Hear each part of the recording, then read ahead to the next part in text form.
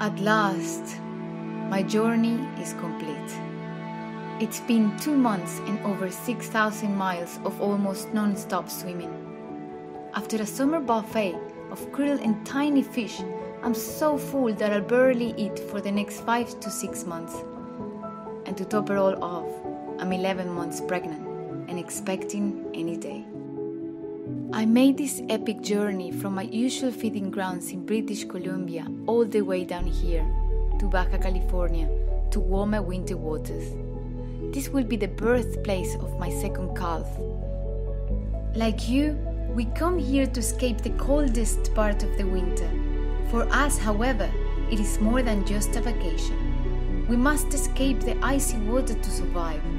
My calf will be born with very little insulation and must gain almost her own body weight in blubber before we head back north once again. She will learn her body's capabilities through experimentation and by watching other whales as they perform the acrobatic stunts we are famous for. We do these things for many reasons. Of course, there are the males, always showing off and competing for mates. But it's also about strengthening social bonds, communication, and even sometimes just having a bit of fun. The most extraordinary thing about this time of year, though, has to be the singing. It goes on almost constantly and creates a choir that can be heard for thousands of miles. I don't think there is a more beautiful voice in all the world than that of a crooning male humpback.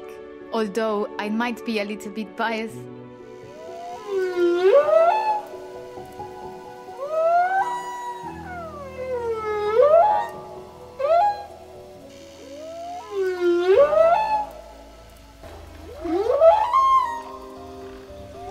It seems like you really enjoy following us around and watching us.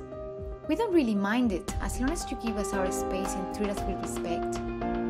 The truth is, we're curious about you also. You are an enigma. You seem to love us now. But it wasn't long ago that your kind slaughtered over 90% of us. And the killing continues in some places. You use our home as a garbage disposal, choking us and all other life in the ocean. Your monstrous ships and machines create perpetual noise and destroy everything in their path, including the largest whales. And you continue to take from the sea virtually everything you can get your hands on. Can't you see that you're risking every life on this planet, including your own?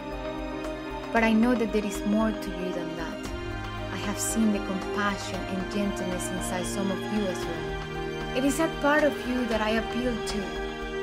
There is still time to make amends, to us and to the whole natural world. Now is the moment to put selfishness aside and take a stand to protect the rights of all beings, so that we may continue to live in harmony on this blue and green planet.